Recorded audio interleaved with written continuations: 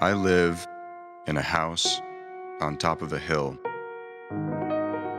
If you were to descend the hill down the path that leads to the house, eventually you would see a school on one side and a graveyard on the other. This is where my interest lies, not in the beginning or the end, not in the past and not the future, but instead in the liminal space, or rather where two polar opposites lay side by side. These walls have kept me safe for the last 8 years. I've succeeded in remaining childlike here.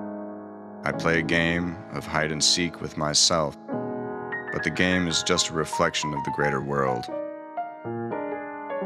I'm receiving the signals of reality like an antenna, and these images are my output. Reality and imagination clash, yet cannot exist without each other.